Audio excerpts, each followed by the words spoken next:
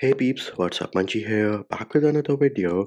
And if you've ever gotten into a situation wherein your iPhone 14 Pro or your iPhone 14 Pro Max is not responding to touch and it has frozen, how do you force restart it? Now, do note this process is going to work on any iPhone which is running iOS 16, and in my case, on this iPhone 14 Pro, I am running iOS 16.2.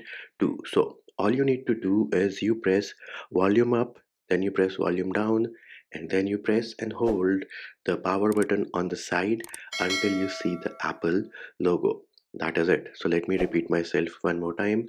You press volume up, let go, you press volume down, let go, and then you press and hold the power button on the side. So let us give that a try. So here it is. Let us assume the touch is not responding. So I press volume up, I press volume down, and then I press and hold the power button on the side, and I am pressing and holding till I see the Apple logo. So you can see I have slide to power off.